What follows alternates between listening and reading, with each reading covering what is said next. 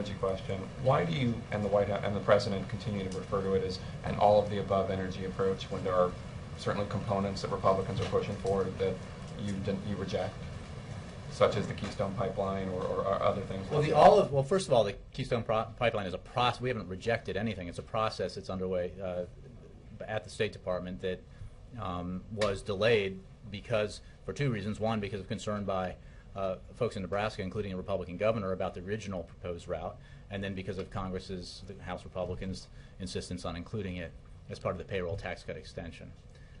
That is that is a specific issue. The all-of-the-above approach is as you know, this administration has approved other pipelines, including transnational pipelines. It has approved expanded drilling both on water and on land, federal and public. It has approved. So you mean types of energy? You don't mean? Well, I don't mean that every single project imaginable that would require some sort of federal approval has necessarily, but I mean every form of energy has enjoyed the very aggressive support of this administration, and that includes nuclear, wind, solar, and biodiesel, and as you know, oil and gas.